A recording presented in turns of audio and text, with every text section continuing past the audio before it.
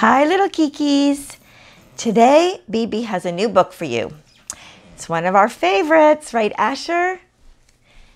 If you give a moose a muffin, and you know it's one of Bibi's favorites too. I just love my mooses. If you give a moose a muffin, he'll want some jam to go with it. So you'll bring out some of your mother's homemade blackberry jam. When he's finished eating the muffin, he'll want another, and another, and another. When they're all gone, he'll ask you to make some more.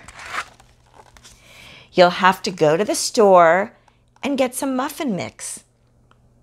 He'll want to go with you. When he opens the door and feels how chilly it is, he'll ask to borrow a sweater. When he puts the sweater on, he'll notice one of the buttons are loose. He'll ask for a needle and thread. He'll start sewing. The button will remind him of the puppets his grandmother used to make. Look, is he making the sweater into puppets? No, he's sewing the button.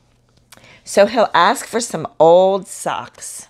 Look, he's so big and clumsy, he knocked over the vase. Did you notice that?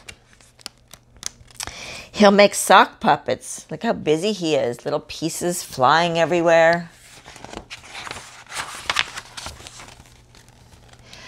When they're done, he'll want to put on a puppet show. He'll need some cardboard and paints.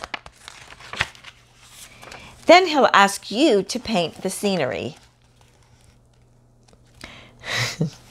He's putting that little boy to work, isn't he? When the scenery is finished, he'll get behind the couch. So he'll ask for something to cover. Oh, wait. When the scenery is finished, he'll get behind the couch, but his antlers will stick out. So he'll ask for something to cover them. You'll bring him a sheet from your bed, and when he sees the sheet, he'll remember he wants to be a ghost for Halloween. He'll try it on and shout, "Boo!" It'll scare him so much, he'll knock over the paints. He'll use the sheet to clean up the mess, and then he'll ask for some soap to wash it out. He'll probably want to hang the sheet up to dry. So he'll go outside and put it on the clothesline.